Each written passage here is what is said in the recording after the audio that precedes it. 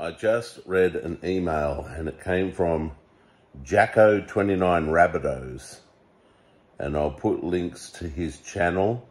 And he wrote me an email on behalf of his friend who has a YouTube channel called Mr. Roast.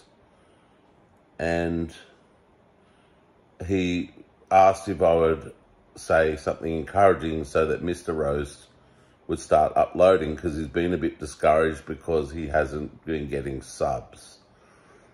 I don't have that many subs. I only have 4,800 subs.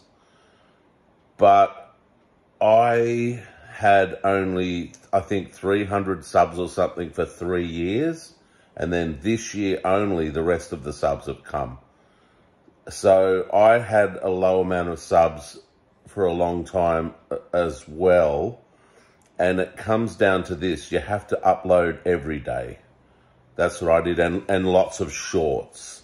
It's shorts that seem to get all the subs. People watch a lot of shorts.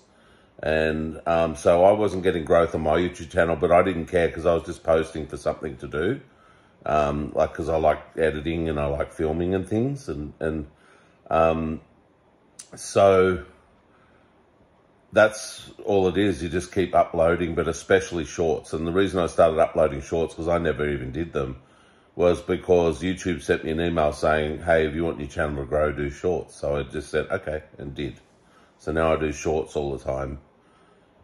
So I watched Jacko29Rabbitohs, the video where he's on the side of the road dressed as a dinosaur down there in the Glasshouse Mountains, and dancing around to see if people would honk. To me, that's a great video. I loved it. So that's the stuff. Do those videos and actually just film anything and just post it every day. That's what I do. I just film anything, honestly.